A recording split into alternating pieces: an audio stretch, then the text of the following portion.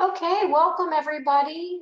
Thank you for coming today. We will be getting started here in just a couple of minutes. For some entertainment, we've got a little video for you about PAC. So it's just about a minute long if you want to watch this. We'll probably play it once or twice here while people still come into the classroom, but enjoy. As a professional pet care provider, you assume you are good at what you do. But how can you prove to prospective clients that you have the training and skills to provide exceptional care for their pets? The Professional Animal Care Certification Council is here to change that. Independent certification is becoming essential in the pet care industry, and PAC is the not-for-profit organization that offers 3 different levels of certification. Whether you're a provider who spends most of your time hands-on with the pets, a manager, or an operator, there's an exam specially designed for you. PAC certification is how you can set yourself apart as a credible professional in the world of pet care. Validate your knowledge and expertise with certification today. The Professional Animal Care Certification Council. It's safer in a PAC.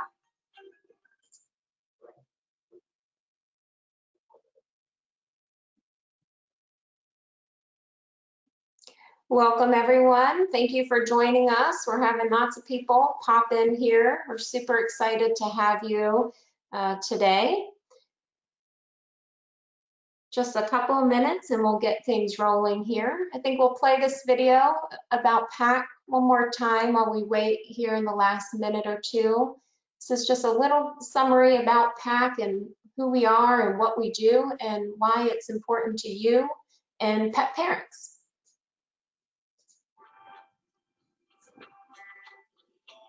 As a professional pet care provider, you assume you are good at what you do. But how can you prove to prospective clients that you have the training and skills to provide exceptional care for their pets? The Professional Animal Care Certification Council is here to change that. Independent certification is becoming essential in the pet care industry, and PAC is the not-for-profit organization that offers 3 different levels of certification. Whether you're a provider who spends most of your time hands-on with the pets, a manager, or an operator, there's an exam specially designed for you.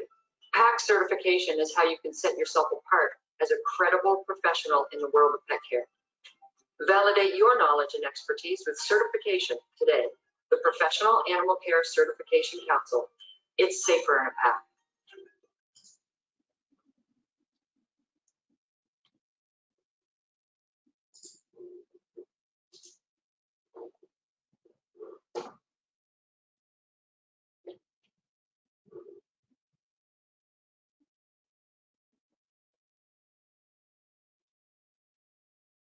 Okay, I think we will go ahead and get started here. We're just about to 11 o'clock Eastern time. So we want to start right on time today. We've got lots of great content. My name is Jess Zelmer. I am one of the board members for PAC, our Professional Animal Care Certification Council, and we are so glad to have you today and so glad to have Robin and Susan of the Dog Gurus today presenting some great content. I know that today is, and this time is a very interesting time, maybe a very stressful time for many of us. So I invite you just to sit down, relax a little bit, learn a little bit, take a little break from everything that's going on in your daily life and do something to make you, your business, or your career a little bit better. So what we're going to do today before the main event of Robin and Susan with the Dog Gurus is that we just want to tell you a little bit about PAC. I'm going to take 3 or 4 minutes today to tell you a little bit about the Professional Animal Care Certification Council. And the last thing I'll say is consider yourself super lucky. It looks like we've already exceeded our maximum attendees for the live conference today, which is the very first time we've done that. So thank you, Robin and Susan, for being such a great draw and bringing some great awareness to PAC.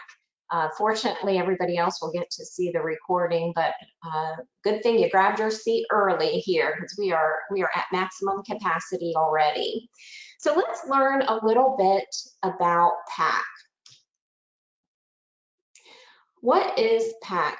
PAC is a third-party certification for the pet care industry. We believe it is extremely important to our pet care, the industry that we know and love so much, to bring it to a higher level. And the way that we can do that is what most professions actually do, is have an independent certification to verify people's knowledge who get into this industry. Right now, the pet care industry, let's be honest, it's a fairly easy industry to enter. In many cases, there's very little oversight, very little regulations, and even though that has a lot of benefits to us in terms of our businesses, it also makes it very easy to enter for people who might not have the right intentions. And all of those things, that everything that happens in the pet care industry reflects on each of us and each of our pet care businesses. So what PAC's mission is to really elevate our industry and, quite frankly, to make it a safer place for pets and a safer place for people to work. We get a lot of questions about this, so I've changed up these slides a little bit because this is probably the question we get asked the most. What is the difference between a third-party certification and other certificate programs that are out there in the pet care industry? And the difference is very important.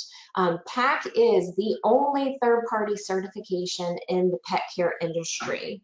And what is the difference between a third-party certification and a certificate program? There are quite a few, and I've listed them here, highlighted the ones that I think are most important.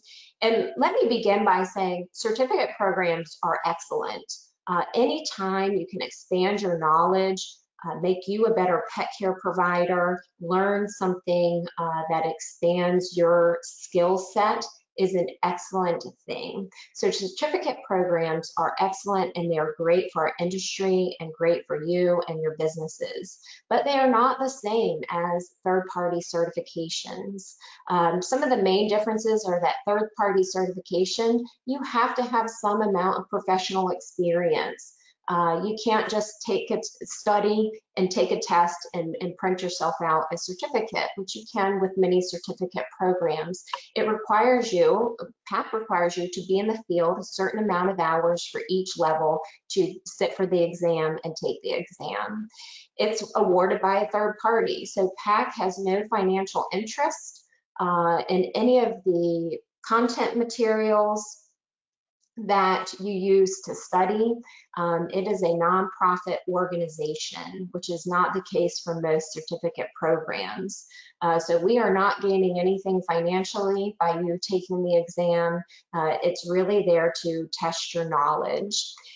Another big difference is that third-party certification requires ongoing education. You don't just study, take the test, and that's it. You get the certificate, you hang it on the wall for the next 10 years, and you're good to go. Every 3 years, just like many professions, you will have to complete continuing education units in order to be able to maintain that certification. We want to make sure that knowledge continues throughout the years. Why is PAC important to your business?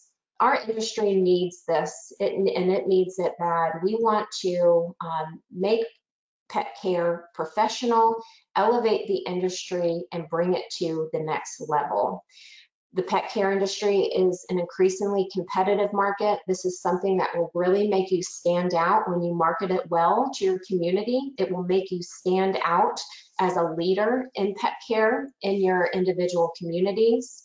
You'll have confidence in your employees' knowledge. If you are an employee, you will have confidence that you are doing what you can to advance your career. It's a documented commitment to safety. And if you're a business owner, hiring somebody with PAC certification, it's going to get you some really high quality employees and those that are dedicated. Our next exams are in June and November. We kind of got wiped out here by coronavirus with our last testing dates, falling right when the crisis began, but our next dates are going to be in June. If you don't know, there's a study group for each level of the exam.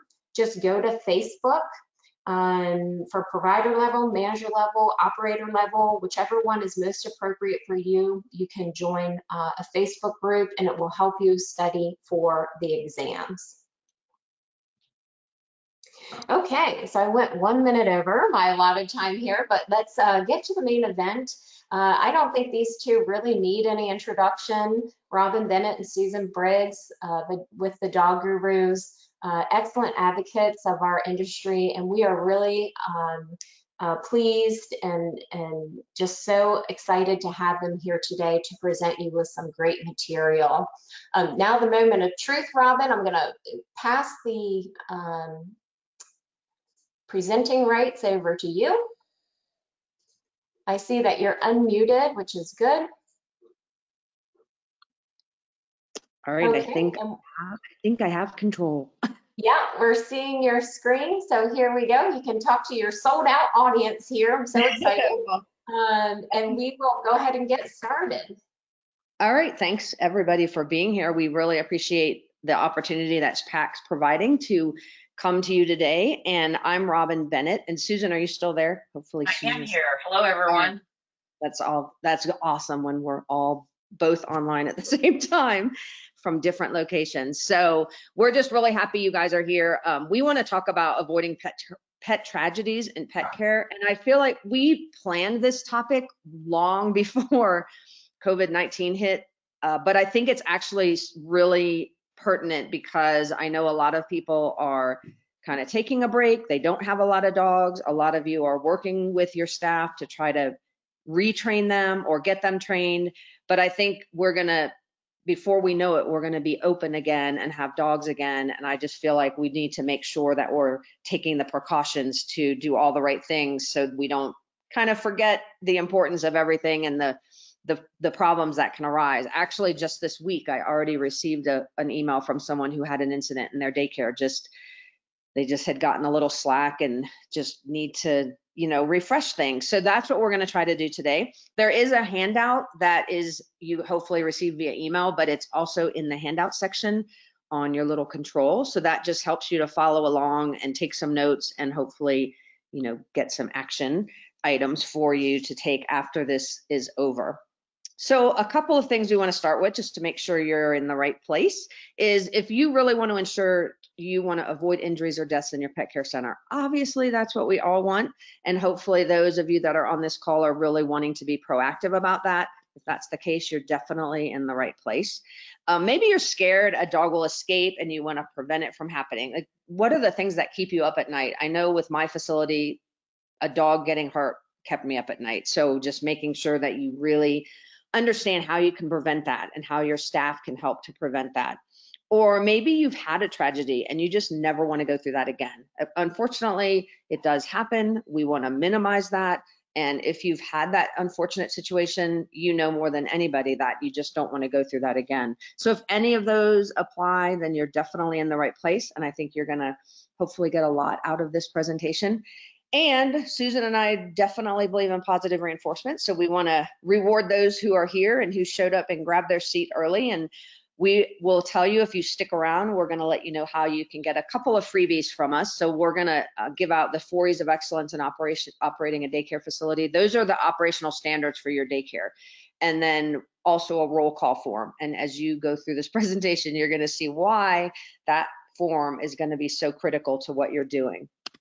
So just jumping in, some of the tragedies that Susan and I hear about, I mean, I don't think a month goes by where we don't hear about something happening in a daycare environment. And the problem is that it could be daycare, it could be lodging, it could be grooming, like tragedies just shouldn't happen. That's just, Susan and I both get really upset when we hear sort of this complacent, well, you have animals in there, it's bound to happen. I don't think that should be the attitude. And some of the tragedies that we've seen, dogs that die of heat stroke, or maybe one of them that we heard about that actually happened twice was a dog that died of heat stroke because a pool fell on top of them, one of those little kiddie pools. Like literally the first time that happened, Susan and I were horrified, obviously, as everybody else that heard about that tragedy. But then about a year later, it happened again in another facility. And so that's where we're really saying we need to learn from each other. And what might be a fluke accident, if it happens again, that's just really, really bad for the whole industry, obviously. So things like that, we just need to learn from our mistakes and learn from others' mistakes and improve our own protocols. Dogs that escape from outdoor fences, and hopefully they get found before anything happens to them. But we have known of situations where the dog has then gotten hit by a car. Again, something that is pretty, not, I won't say necessarily easy to avoid, but if you take the steps, it does become much more preventable. Or dogs that are attacked and killed by two aggressive dogs in a boarding facility. That is another. These things have all happened, the things that you're seeing on the screen. And that was just because dogs were accidentally put together and two of the dogs were deemed aggressive in advance, and they were supposed to never be put with other dogs, but protocols weren't in place and it did happen. So these are the things we really, really, really want to prevent. These are the things that hopefully keep you up at night and we're going to help you sleep a little better by giving you some protocols that will help you. What we're going to cover in our session today is to give you some tips on how to manage to prevent escapes. And it does just take putting in some good safety protocols and SOPs. And right now, that's something we've been sharing with our membership, is a great time to go back through your SOPs and get them firmed up. So we're going to give you some tips on that today. We're also going to give you some tips on how to recognize and prevent heat stress in dogs, because the hot weather is coming. We don't know how many dogs we're going to have in our care, but it really doesn't matter, because you have to understand and be able to identify when a dog is overheating. So we're going to talk about that today. And we're also going to talk about how you can prevent dog fights. This is kind of where Robin and I got started in this industry as far as sharing education information. And so it's kind of sad how long we've been teaching this, but it's one of our favorite or most popular presentations on is preventing dog fights and bites. So we're going to go over that as well. So first of all, I kind of talked about it earlier. It really does come down to having sound policies and procedures that are going to prevent accidents from happening. I truly believe that most of these tragedies, with the right SOPs and the right training and holding staff accountable and yourself accountable, they could be prevented, which is why Robin and I get on our little soapboxes about some of these things. Is they're not necessarily tragic accidents. I think they could have been prevented. So we're really glad to be here today to kind of share some tips, because we don't like to read about these stories, and we definitely don't like to hear about them in places with members and people we know. So for those of you who have not met Robin and I, we have been working together in the pet industry for a long time. In 2007, we wrote that red book there, Off Leash Dog Play, A Complete Guide to Safety and Fun, to help teach people that are operating playgroups and dog daycares how to read canine body language and manage the dogs to keep them safe. That was really what our passion was to get started. So we started with our book, and then we took that book and created Knowing Dogs, because we know teaching body language and play, it helps to have video. So the Knowing Dogs program has video and ship tips to help apply the knowledge learned to your pet center. And Robin and I are not just consultants who did this. Both of us owned and operated pet care centers prior to writing the book together. Robin operated a daycare and was the biggest and most popular pet dog training facility in Virginia when she lived there. She was one of the very early pioneers in dog daycare. And then I operated in Houston, Texas, and was again one of the first daycares to open in Houston. And we recognized early on, when employment was very high, that you could train people to learn how to read body language and safely manage the dog. So we have been in your shoes. We have both sold our centers, and since the Dog Gurus were formed back in 2013, we've really been focused on providing tools and resources to keep the dog safe, keep them happy, and to help you manage them more easily.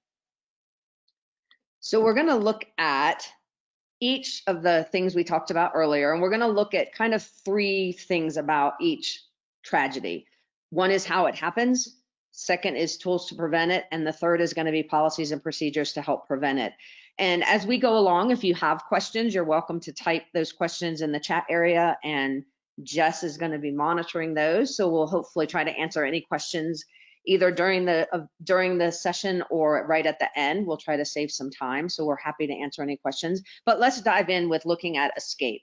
So how it happens, tools to prevent it, and policies and procedures to prevent it from happening in the future.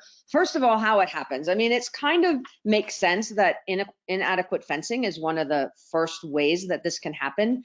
Gates not latched, obviously. Not recognizing jumpers, which I'm going to talk about. Jumping, dogs that are jumpers have very specific behaviors that they do that if you don't teach your staff those behaviors, you're going to end up with maybe problems with jumping. But there's some easy ways you can identify a dog that goes out into the yard and he's saying, okay, I'm looking for a way out. Obviously not supervising the dogs well enough. So Susan and I, if you've heard us ever talk, you probably have heard us say, if any dogs are together anywhere, somebody should be with them physically. So looking at that, just not being there, and then next thing you know, a dog is gone. So dogs can jump over fences or climb over fences amazingly fast. So that's a huge issue if you're not out there physically with them. And we don't count cameras or looking through a window or that kind of thing. We're talking about physically being with the dogs. Lack of dog handler training, which is just really the handlers who are out there with the dogs don't know what they're even looking at. And again, there's some precursory behaviors that dogs will do before they try to get out. And then lack of roll calls, which we're going to talk about. But the interesting thing is that even if you have all these measures in place, things can still happen. So it goes back to making sure your policies match. So I'll tell you one of the things that happened in my facility, and at this point this was in my second facility, I was in a shopping center, and we had an outdoor area that was connected to a door that went into my facility. And then if you open that door, it went into the back area of the parking lot of the shopping center where we had a fenced in play yard. And we got into and that play yard was fenced in completely with an 8-foot fence.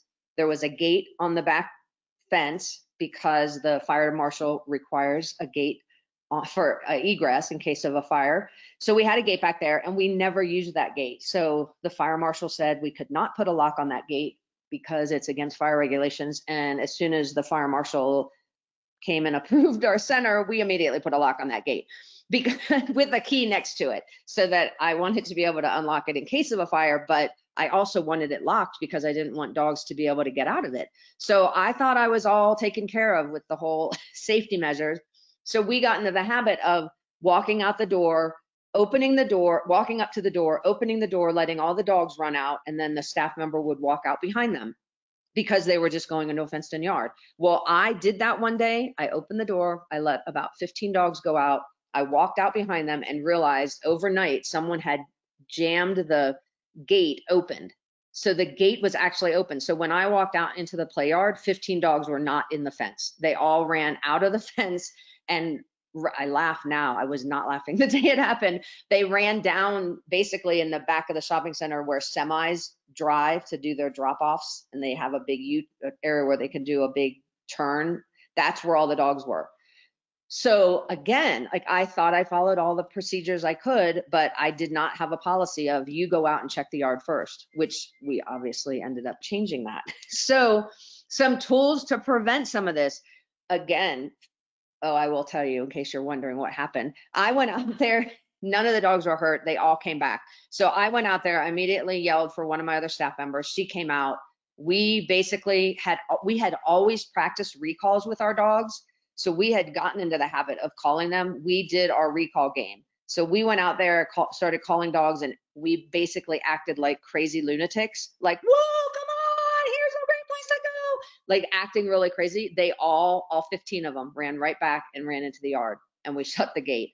So they came back pretty quick, but that could have been a horrendous tragedy. So a couple of things was, one, we had been practicing recalls, and two, we all took that action really quick to call them back, and thankfully they all came back. So it turned out to not be a tragedy, but it could have totally been a tragedy. So some tools to prevent this kind of escape. One of them that we would always recommend is a minimum height of at least 6 feet. 8 feet is better. And if you really do think you're going to have dogs where it's a dangerous situation, and if you're really close to a road or something like that, then you might even consider fencing that canters in at the top, which helps to prevent dogs from jumping it. One of the areas we see a big problem at times is gaps at the bottom of the fencing. So my fence was on cement. So we actually drilled rebar into the ground so that the dogs couldn't push against the bottom of the fence to push it open. And dogs are really creative at trying to figure out how to get out. So again, that's another thing to teach your staff to watch for, is, are they actually trying to push at the fence at the bottom? And making sure that if you don't have a way to securely embed the fence into the dirt, which is what we would normally recommend, bury some of it. Like for me, I couldn't do that because it was on asphalt. So I had other ways to prevent the fence from being pushed open, or you could put material at the bottom. Identifying jumpers. Again, jumpers, when they go out to a yard, what will typically happen is, if they are really looking for a way out, they'll go to the fence and immediately start walking the perimeter of the fence, usually looking up, which is not normal behavior for a dog unless they're a jumper. So if you see a dog that goes out into your yard and they start walking the fence line and they start looking up, and it just looks like they're casually walking along the fence, but if you think about it, that's really not normal for them to walk the fence line like that. So that's a dog that's at least in the back of his head considering, maybe I should have a way to get out of here, and they're looking for a way. Locks on fencing, which, as I said, make sure you have a lock on your fence. You probably should have a key next to that, because there are fire hazards if you can't get out of that fenced-in yard. And then dog identification tools. If the dogs do get out, do you have a way of recognizing them, or is there something on them that has the name of the business or how to call you or whatever? And then staff training is going to be huge. So the staff training, and you're going to see throughout this seminar that staff training and your policies and procedures, like Susan said, are just really critical to preventing some of these. So you should have some kind of minimum requirement before your handlers are ever with the dogs. What do they actually have to know? So for escaping and jumping, they should know that there should be some policy in place to make sure that you're checking that area. That was the mistake I made at my facility. I didn't have that policy. I didn't have a policy that said every morning someone should go out in the backyard and actually make sure the fence is closed or the gate is closed, because I never really thought that could happen, because there was a lock on the gate. But what had happened was someone just jammed it open, and the lock was still on the gate, but the gate was open. So making sure you're looking for any kind of places where maybe a dog has dug out, or if you have big dogs like me, I have larger dogs, so mostly I've had labs and shepherds and quiche hounds. Well, I had a dog, one of my friends brought her dog over one time to stay at my house for like half a day while she went to the store, and her dog got out of my fence. This was in my backyard in Virginia.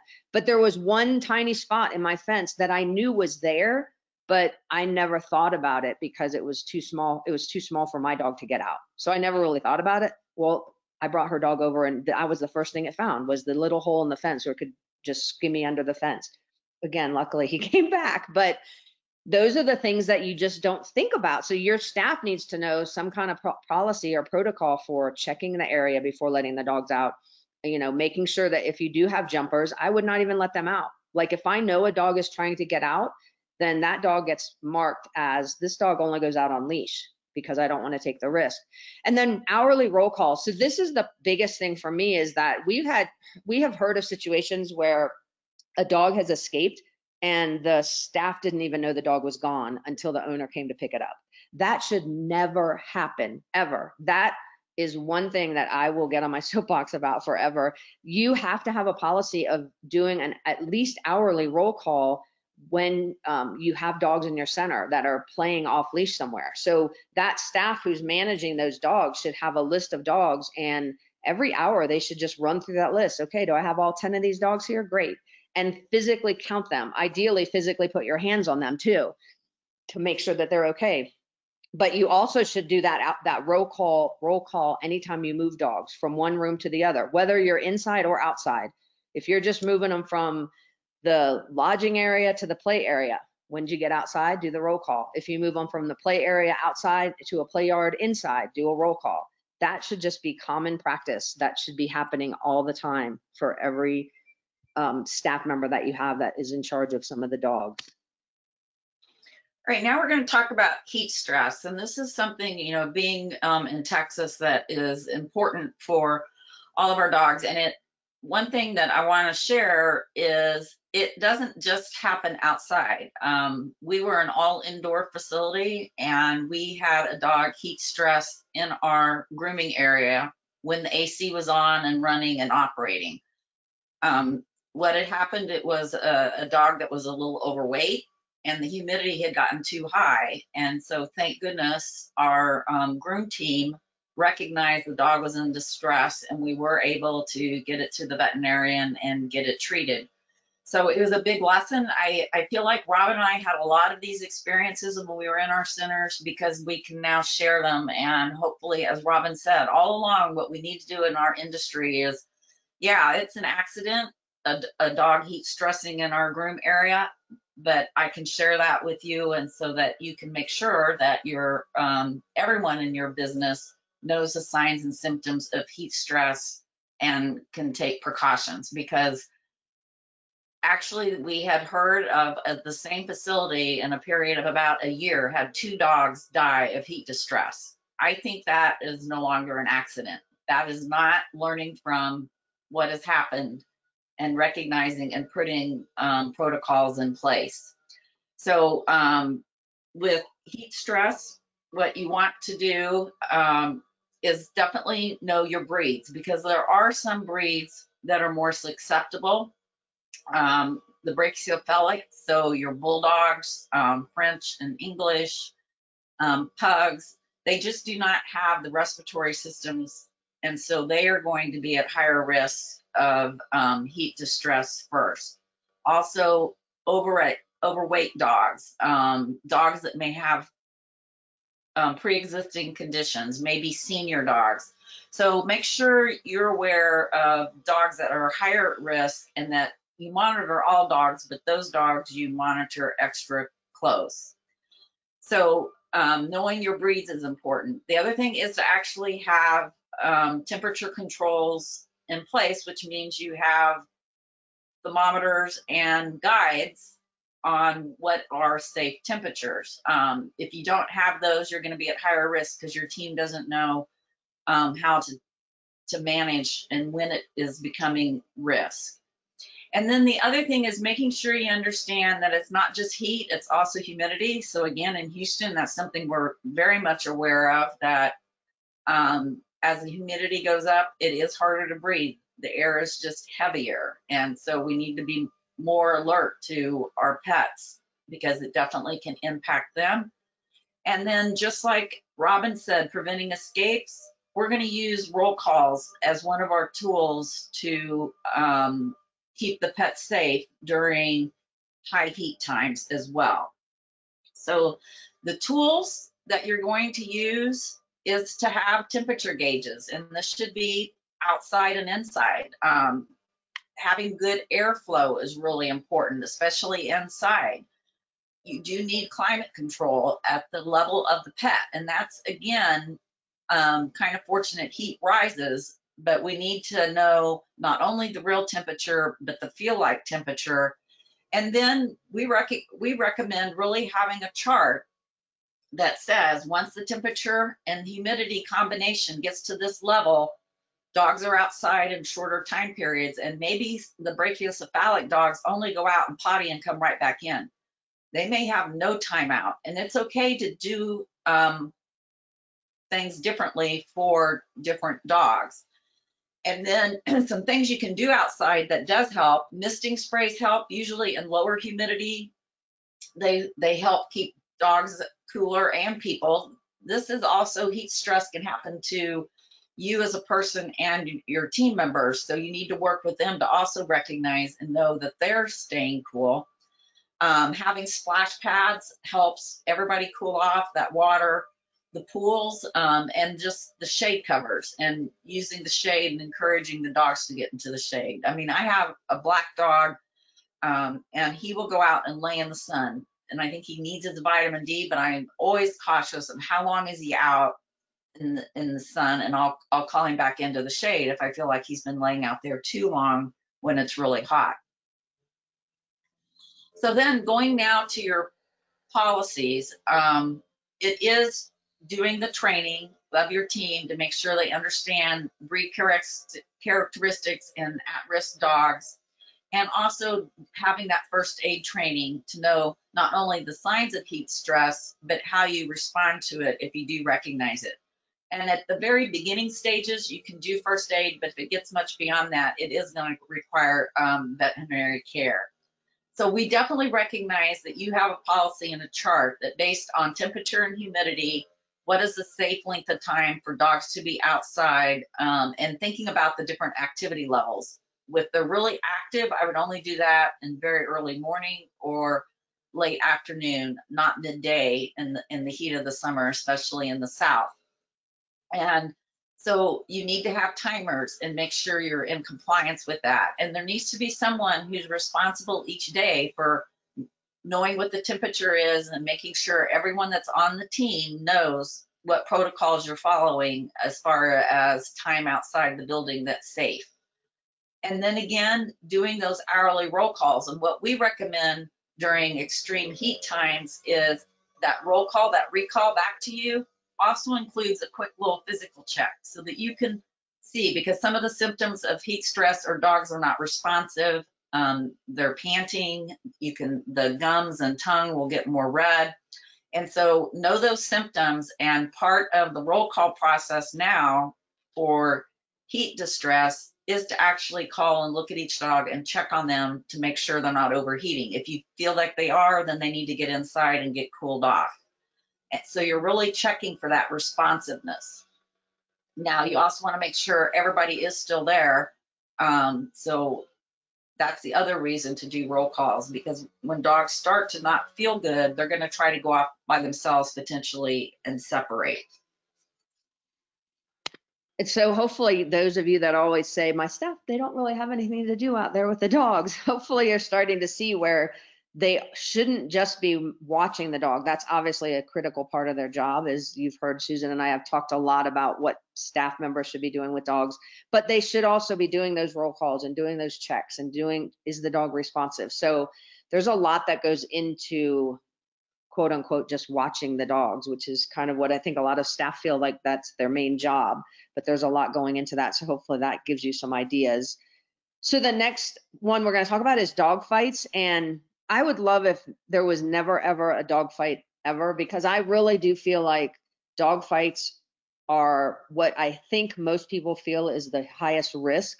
But I also feel like dog fights are the easiest to prevent with proper staff training and with proper evaluation. So if your staff understands what they're doing and how to manage dogs off leash, and if your facility does a really good job of screening the right dogs, so that only the right dogs are in your facility off leash, you're going to eliminate 99.9% of every dog fight that could happen. So this one is, I guess these are all soapbox issues for me and Susan, but this one is really a soapbox issue for us, because when we read articles or we get sent articles or we have lawyers call us about being expert witnesses, the attitude is always, well, that's just, expected to happen, like I said before. And that's one of the things that, will get me and Susan going more than anything, because we really don't think fights should be accepted risk. We should be doing a good job of training the staff and evaluating the dogs so we don't have it happen in the first place.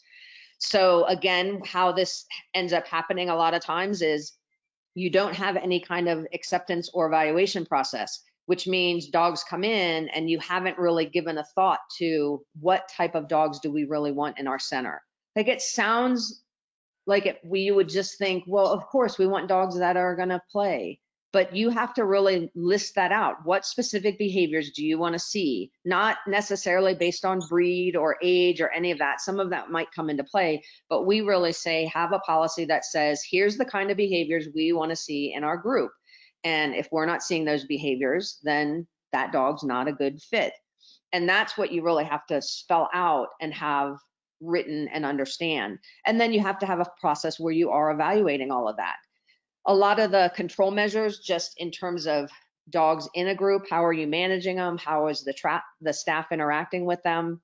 If you don't have any measures in place, then you're more likely to have incidents. And what I mean by that is, for those of you that have worked with Susan and I or talked to us or heard us talk, we do a lot of things like obedience behaviors. So we're big advocates of working with recalls and practicing group sits and practicing gate boundaries. And all of those help you to manage the group and help the dogs see the handler as the person who's actually in charge. And if you're able to manage the dogs that way, you're not going to have as many fights because the dogs are looking to you as a leader. And you're also going to be able to recognize the dogs that maybe aren't fitting well in your group because they aren't responding well. And that is one of the reasons that we would say maybe dogs aren't suitable in a group, is if they totally disregard the human handlers that are in there. Maybe they need additional training before they come to play group. So looking at that, and then a lot of just staff training. It's so common for people to just bring in a new employee. They get a little bit of time on the floor with somebody that's been there for a while, and then you're like, well, you're good. Watch these dogs, they're all good. I can tell you that was how I trained initially, so I know it happened. So because I did it. This was one of the reasons Susan and I wrote Off-Leash Dog Play, was for our own staff. Like, that was the whole reason we initially set out to write that book together, because we knew it would help our own staff. And I had a situation that I've talked about before, where the first time I hired somebody, my very first employee, after I'd been working in my daycare for a year by myself, I had a group of dogs that were always really good together. And I told my new staff member, Jessie, to watch those dogs. So she came in, I was like, these dogs are really good, I'm going to lunch. And I just thought it would be, these dogs were easy dogs. That's what I thought. I came back and there was an incident that had happened where a dog got hurt because another dog jumped up and bit that dog's tail. And when I look back on it, I didn't teach Jessie anything. I assumed that those dogs were good. It turns out those dogs were good because of a whole bunch of stuff I was doing. That's the stuff we have to teach the rest of the staff. So for those of you that you have those employees that are just good with dogs, and you're like, they're just so good, the dogs never do anything when so-and-so's back there, all the stuff that person's doing, you need to teach your other staff. And the good thing is, it is something you can teach, but you do have to set aside a process to teach those things. And they're little things just in terms of how you move with the dogs and how you interact with the dogs and how you pet the dogs and what you're asking the dogs to do. They're small things, but they're all teachable. So making sure that you're able to get that staff training in. No training on predatory drift or mixing dogs of different sizes. Those kind of go hand in hand. Predatory drift is a situation where a dog can actually go after and attack another dog instinctually, and it's different from just prey drive. So predatory drift is really an unconscious behavior, and the best way to explain it is, if you think about how a wolf behaves when it sees something it wants to eat, the wolf will see it, stalk it, chase it, eventually catch it, hopefully if it's successful, and then shake it, usually in some format, to kill it and then eat it. Well, dogs have that sequence in them, but we as humans have bred dogs to have stronger parts of those sequence based on breed. In other words, terriers really bred for that whole shaking sequence. They love to shake things and destroy things and kind of rip things up. We've bred herding breeds to do the stalking and chasing part, but ideally not go farther than that. We've bred certain breeds to have sequences of that whole chain that a wolf has. Well, what's possible to happen is that things can trigger the dog to actually play out the whole sequence. Typically, the things that trigger it are a fast-moving dog running, usually a small dog. So this is why, squirrels and things, dogs like to chase them, because it does kind of trigger that sequence. And then dogs that have that high-pitched squeaking, like if a dog got hurt and, they do that high-pitched, like, arr, arr, yelping kind of thing, that can trigger it to happen too. It's not going to happen every time. And what should freak you out the most is you can't tell when it's going to happen. But this is why that we recommend mixing dogs of different sizes, because we just want to prevent predatory drift from occurring. It can occur with a big dog to a big dog, It's just less likely to cause a death. When it happens, big dog to little dog, a little dog runs, a big dog chases it and ends up grabbing it and shaking it, that can result in a death immediately. And normally it's a death caused by internal injuries from the shaking. But the thing is that most people would say, well, then just screen for predatory drift or screen for aggression. You can't really screen for predatory drift, and you can screen for aggression, but predatory drift is not aggressive behavior. It's a food seeking behavior. Like if you think about a wolf who's chasing its antelope or whatever, you're not going, oh, the wolf's aggressive. You're saying the wolf is hungry. So that's why you can't, you can definitely screen out aggressive dogs. I definitely don't want aggressive dogs in the daycare, but that doesn't mean you won't have a perfectly sweet dog that goes into predatory drift. So you do need to understand that, and it's just a risk if you mix dogs of different sizes. So tools to prevent this, design layout of your facility. So if you're taking dogs, like the example we talked about in the very beginning, if you're taking dogs that don't do well with other dogs and you're taking dogs that are going to be in daycare, you have got to design your facility in a way that prevents those dogs from ever getting mixed. And you have to have some tracking measures, you have to have some signs or collars or whatever, some way to absolutely prevent a dog from being in the wrong place at the wrong time. And that's what happened in that first example that we gave you, was 2 dogs that had been classified as aggressive. They knew the dogs were aggressive and should never be with other dogs, were in a room together playing, and then someone brought a daycare dog and put it in that same room. So maybe they need to make sure you actually go into the room, make sure it's empty before you put a dog in there if you're taking both types of dogs. So you really have to have some process in place to prevent that. Making sure you have those identification tools, whether it's something on the dog's collar, it's something on the dog's crate, it's something in the room, whatever. And then enclosure designs that can help prevent problems are going to be things to reduce visual barriers. So making sure that if you have dogs that might want to potentially hurt each other next to each other, that they can't see each other. Visual cues are really important to dogs. So trying to prevent some of that, even with daycares that have play yards next to each other, and you can sometimes get fence fighting, trying to reduce that visual barrier can help. And then dogs, keep making sure you have enclosures that keep tails and paws inside. So we've seen situations where a dog will slide its paw into the enclosure next to him and then get bitten, or a tail, same thing. So making sure you've got tools like that to prevent problems, not just with fights that might happen in your yard, but also fights or situations that might happen in your lodging area as well. So policies and procedures, we've talked a lot. Training is probably the biggest thing.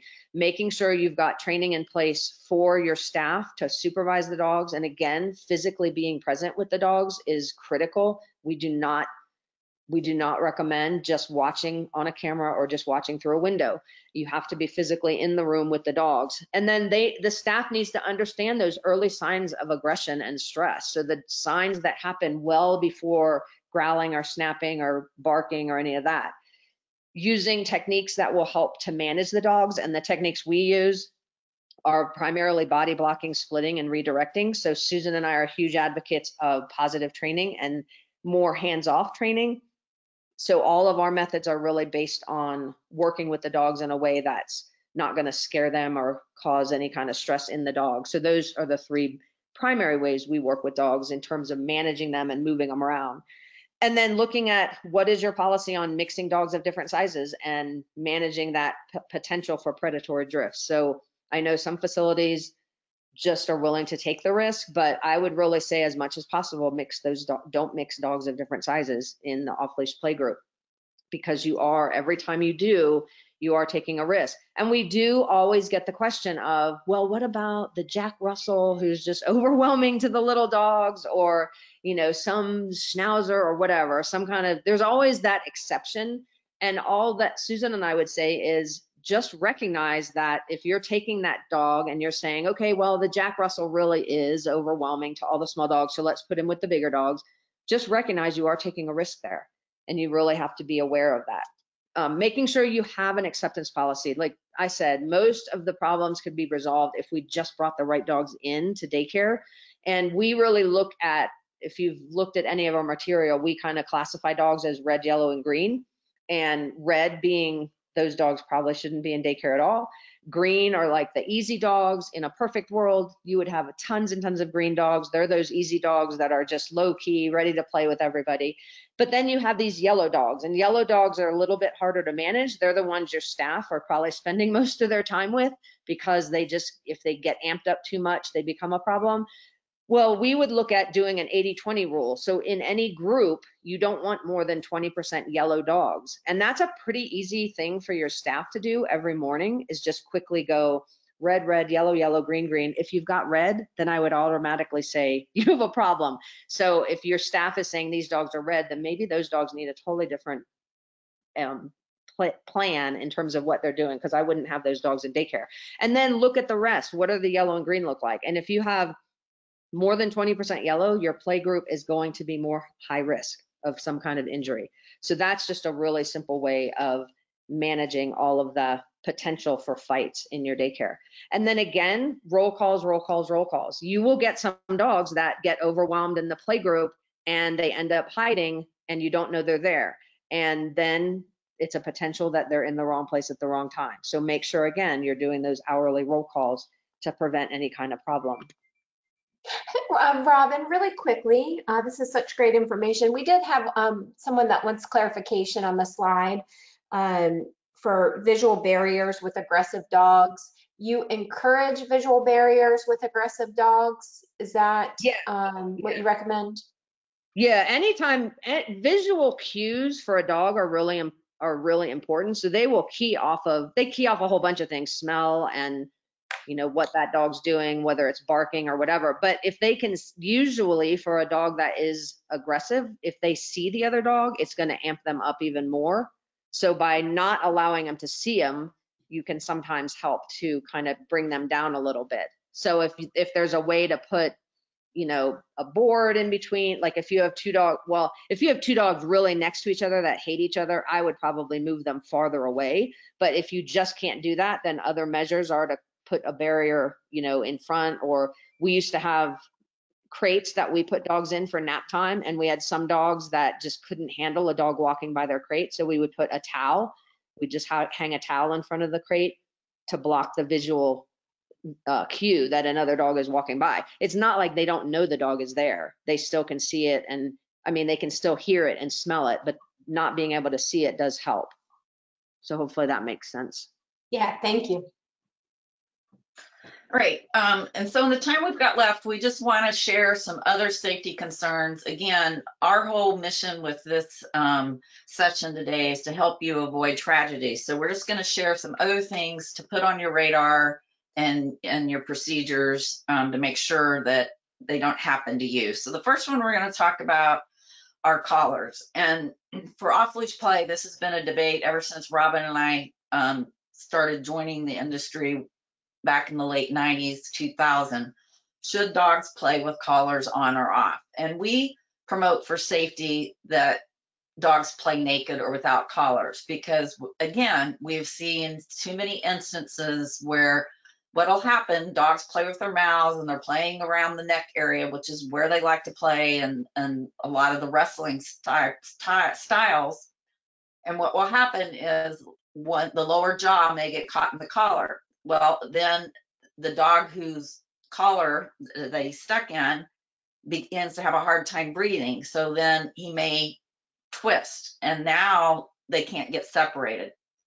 And it can inevitably be really hard to get over and get them separated. Unfortunately, we know of many deaths that happen this way in off-leash play. So that's why we promote not letting collars on dogs when they play together. Now, again, people say, well, the risk of escape. So for my center, we were all indoors and we had multiple doors between our play areas and outside. So the risk was low. I now realized that was easier to make the decision to play naked. So if you're really concerned about escape and having identification on the dogs, then you need to have policy set up to where you definitely don't allow leather or chains or any type of collar or dangling tags that are hard to cut off or impossible to cut off. And if you are going to allow collars, then you need to have like seat belt, harness, shears, medical shears, and they need to be very close in every play area to where if a dog gets caught in a collar, you can get to them really quickly. There are some Velcro breakaway collars that people have used in the industry, but again, if dogs are going to be in collars, you've got to say, okay, what are we going to do in the instance they get stuck together? Tags can be dangerous even with dogs in lodging. We took collars off of our lodging dogs as well, because if they jump up, that tag can catch in the fencing and they can potentially hang themselves. And I've known of dogs that's happened not only in professional pet care, but even at home on like puppy bar fencing and stuff. So collars can definitely be dangerous. And so you need to have safety protocols to reduce the risk of anything happen with a dog wearing their collar while they're in your care. The next thing we want to talk about are toxins.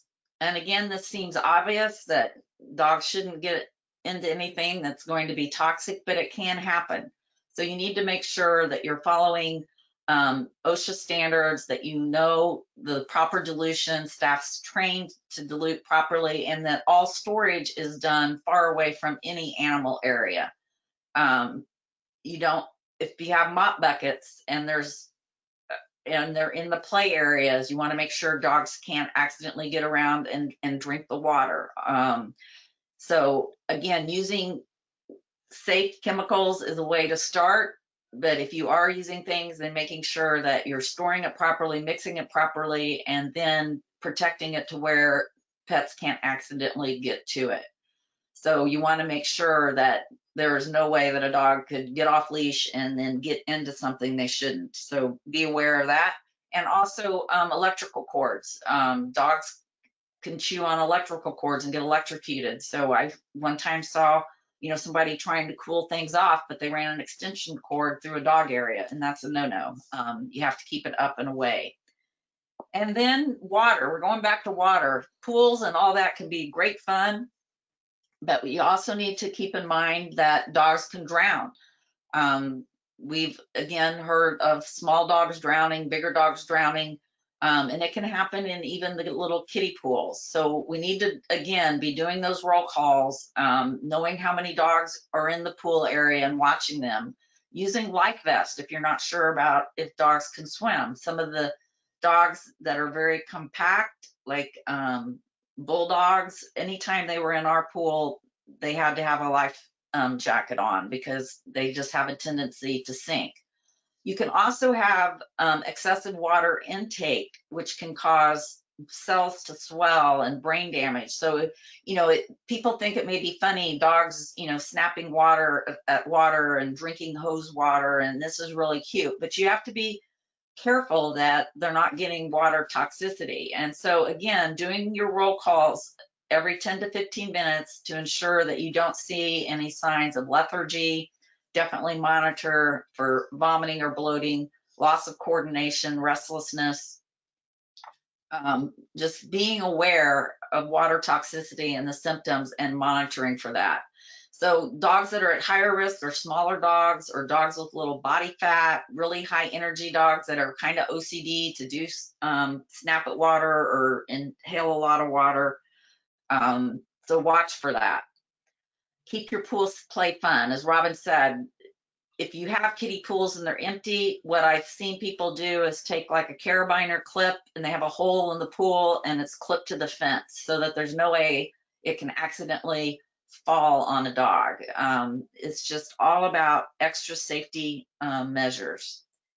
And then we also want to talk about toys. Toys can be a lot of fun, but we need to make sure that toys are always kept in really good condition and are safe for the dogs. They need to be the proper size for the dog. So if you've got toys for smaller dogs versus bigger dogs, make sure that a large dog can't accidentally, get a hold of a ball that could get stuck in their throat. Things that are durable, hard rubber that don't have little pieces coming off are important. Tennis balls, make sure once they've popped them and can start getting the little rubber pieces, they need to be thrown away. And sometimes what I found in my center was I needed to give permission to my team to throw things away that were dangerous and pull them.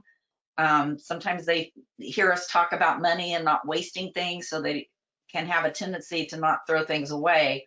But you need to have a policy about safety over cost of things. So regularly inspect your toys and also regularly clean and disinfect them. That's going to be really important right now with COVID, that you have protocols in place that toys are cleaned regularly. So we talked a little bit about this in the beginning, is all the reasons that you might be here. Maybe you're a manager or owner looking to just enhance all of your policies and procedures, which is awesome, to avoid all these problems. Wouldn't you love to have less stress? And this is everyone's vision for being a business owner. They just want to be on the beach, hanging out with not a care in the world. And that's what we want to help you with now. So in the next few minutes that we have left, we want to just really help you understand what you can do now, especially during this time when maybe you can take a little bit more time to review everything that you're doing with your team to make sure that your policies, when you come back opened again full time, all of your policies are in place to prevent these injuries.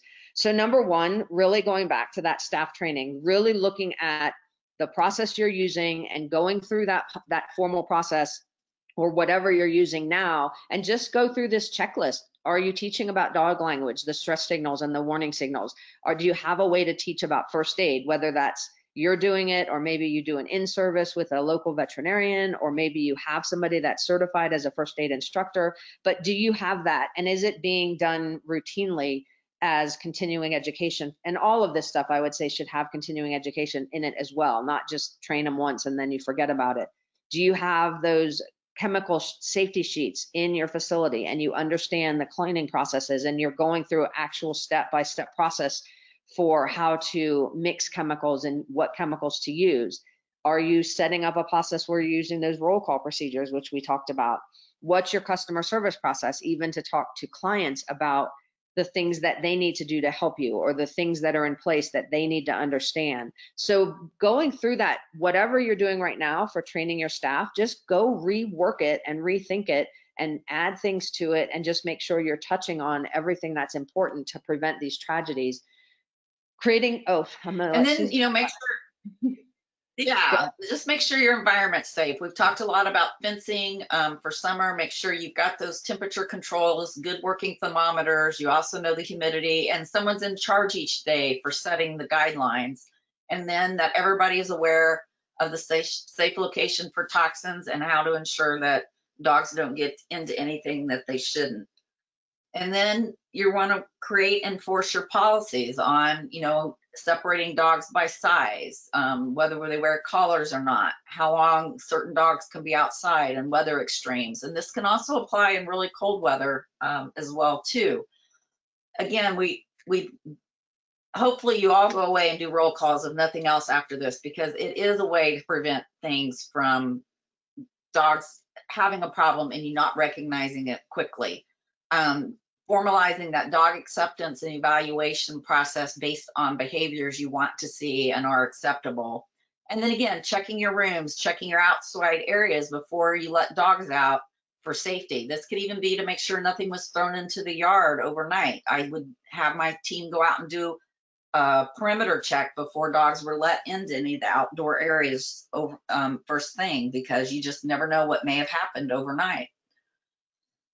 And then we also want to make sure that we focus on, safety is in those details, that formal training of technical knowledge, on the job procedures and following it, holding them accountable to what is supposed to be happening. And a great trainer is going to explain, demonstrate, and then observe to make sure people are following those SOPs. And so we need to make sure we're doing a good job of training our team, that the procedures are documented, and that everybody knows what their roles and responsibility is, and then holding them accountable. And I think the important thing we sometimes forget is to explain why, to connect the dots. I think once people really understand why it's so important to do the roll call, then you'll have better compliance. And then, your design and systems matter, having those double doors and gates, the professional grade materials that are more sturdy, enclosures that go all the way to the floor so tails and paws can't go between them. Same thing with your dividers. And then a maintenance and repair process for people to report when things may not be safe anymore so that it can get fixed. And I think a big tip is to have regular team and staff meetings. I would share some of the things you learned here today, just so that they are aware and can help you ensure a tragedy doesn't happen in your center. So we want to help you with some of this, and hopefully you've taken some notes on that handout and maybe came up with a few ideas that are new to you that you just want to reinforce. And again, continuing education, maybe just having your staff listen to this whole presentation just to make sure that they're aware, that you're reminding them that problems really can happen. But we do want to help you. So Susan and I put together a document called the 4 E's of Excellence a couple years ago, and it really is the industry standards for dog daycare.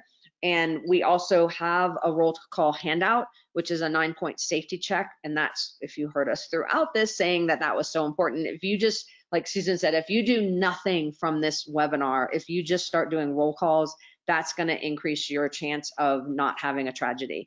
So we want to give those to you free. Those are actually something we sell, but we are going to give them to everybody free on this webinar. So look for an email probably tomorrow. I think it'll be, within the next 24 to 48 hours, we'll send an email. Jess is going to send us the emails of everybody. So we'll get that out to you. So look for that email in your inbox, and that'll have those 2 documents in it. And hopefully that will help you to prevent tragedies in the future.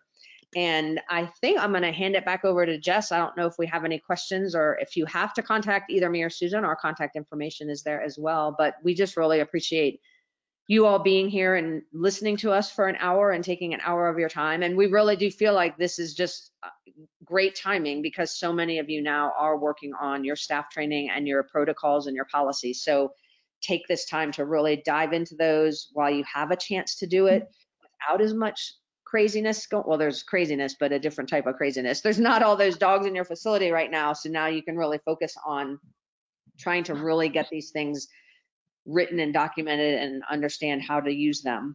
But do we have any questions, Jess? I'll just go. Yeah, we've got some great questions here. So everybody stay tuned. One thing I do want to provide in the event people have to leave is the CEU code for our PAC certified providers that were able to attend today.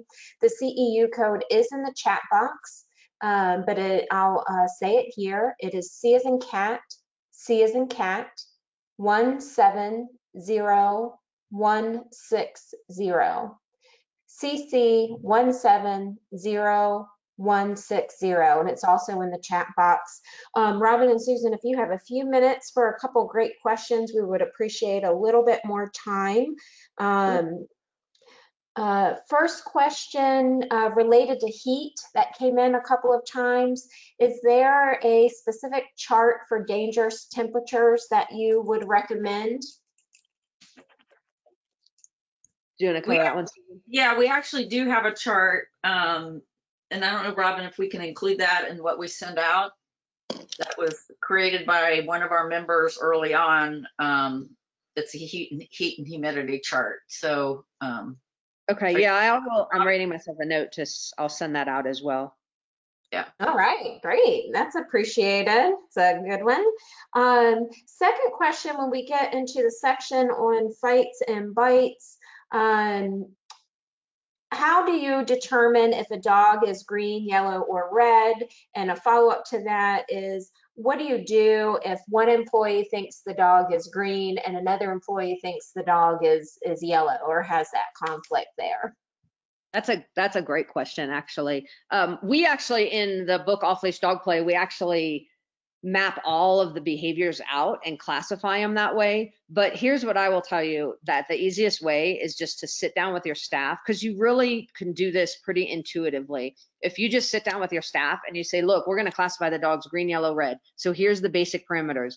Green are like those dogs we never worry about. They're just like so easy. We love them, whatever. We never feel like we're overly managing them. We're never trying to pull them off of a dog, or they're just the dogs we love to have because they're so easy. Red, hopefully, again, you don't have any of those dogs. Red are the dogs that are like constantly dangerous and at high risk of getting into some kind of a fight.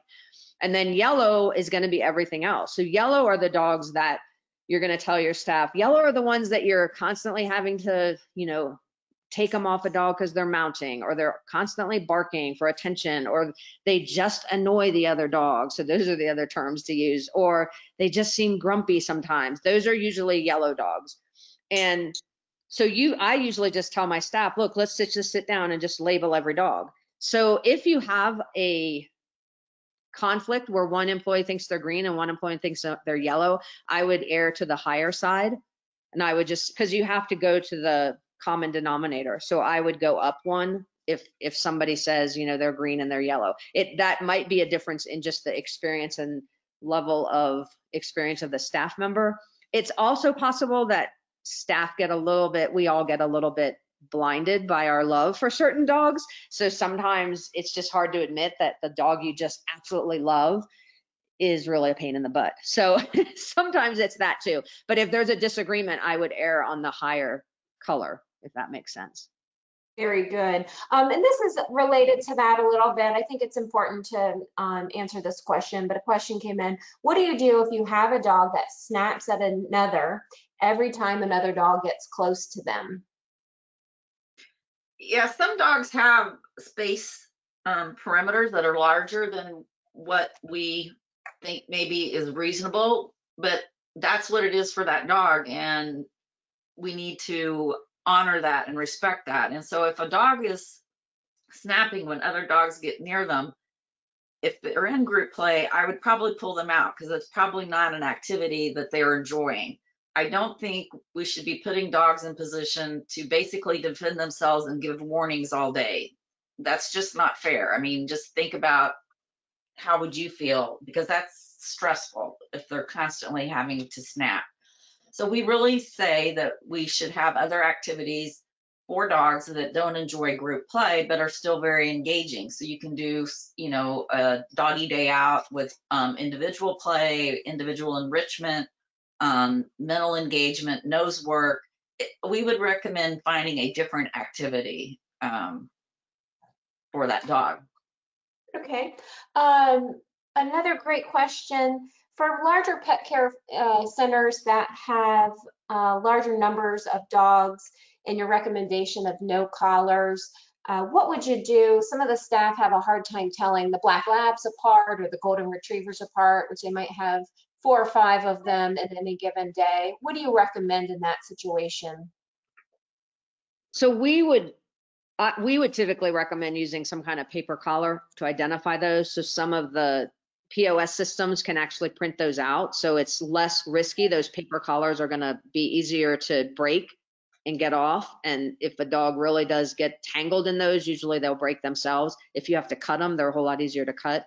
But if you really need some kind of identification with a dog's name on it to help the staff not send the wrong dog home to the wrong pet parent, then we would look at that type of an option.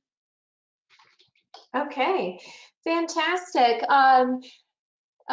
We didn't get to all the questions, but I think we got to the ones that came in multiple times. We've had many thanks, and this information is great. So we really appreciate you being online today. A number of people have said if your daycare or your pet care center does not have off-leash dog play, that book is a necessary read. So we appreciate that. Robin and Susan, we appreciate having you here today. Your knowledge is always so helpful. Again, that PAC CEU code is CC170160.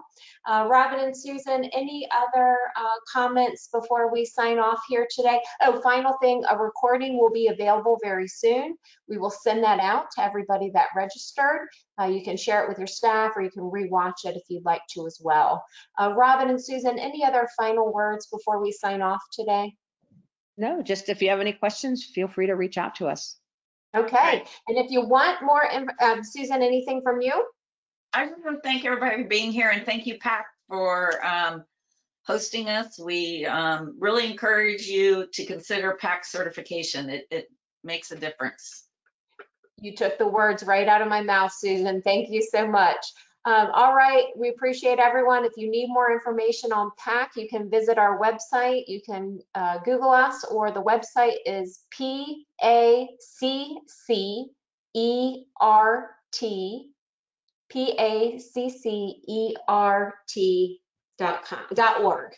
PAC.org. All right, sounds good. Thank you, everyone, and enjoy the rest of your day.